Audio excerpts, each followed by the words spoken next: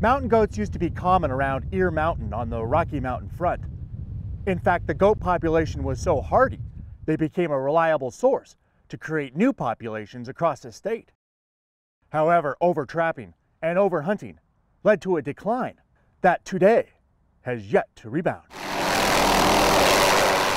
But now managers hope they have found a solution by taking goats from a healthy population in the crazy mountains and moving them back home to the Rocky Mountain front. We want to do is get them, hopefully given enough new animals in here and give them that little bump. So goat numbers over the span of the next 5–10 years will gradually come back up.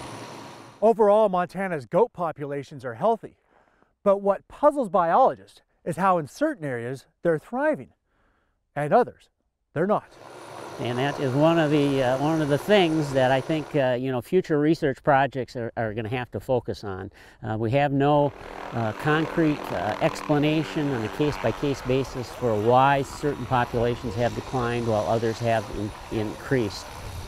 While biologists call for new research and more focus on this big game animal, for now, transplanting these goats back to their original home gives them the best chance to become common again. Winston Greeley, out among Montana's fish, wildlife, and parks.